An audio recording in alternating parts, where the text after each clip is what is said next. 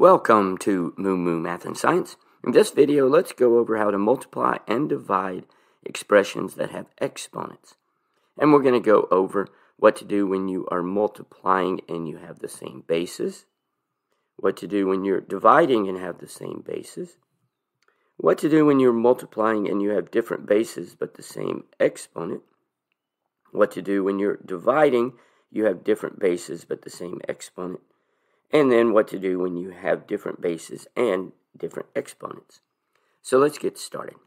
Okay, this first example, we have 5 times 5, 5 to the 7th times 5 to the 10th. We have the same bases. So what you do is you keep the base, and then you add the exponents. So the base will be 5. 7 plus 10 is 17. So it would be 5 raised to the 17th power. This next example, you have the same bases and you're dividing.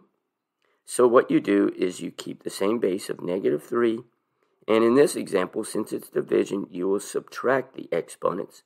11 minus 7 equals 4, so it will be -3 raised to the 4th power. Now what do we do if we have different bases but the same exponents? So you will multiply the bases, which is 5 times 4, which is 20, and then you keep the exponent of 3, or cubed. In this example, we have division, different bases, 20 divided by 4. You have the same exponent of 2, or squared. So 20 divided by 4 is 5.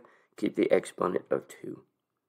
And then how about this? We have different bases and different exponents.